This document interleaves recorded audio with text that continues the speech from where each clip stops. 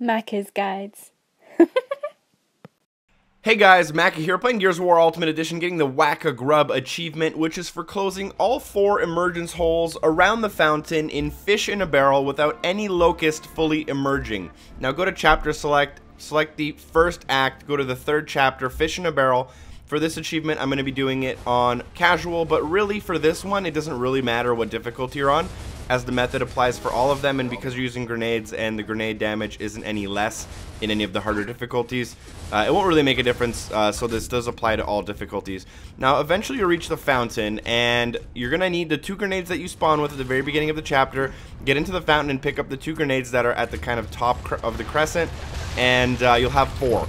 Now basically what's going to happen is there's going to be emergence holes that are going to start coming out.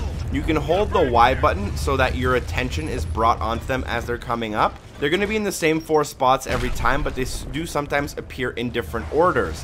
And what you're going to want to do is toss your grenades as soon as the emergence hole opens, and make sure that the grenade lands in and or around the hole as the enemies are coming out. Now, none of the Locusts are allowed to be fully emerged, and what that means is when they come out of the hole, they'll kind of stand up upright, and that means they're fully emerged.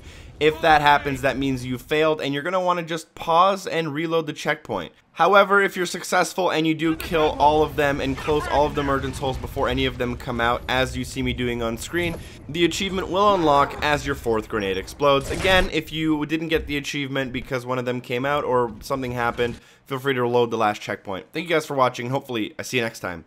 Peace.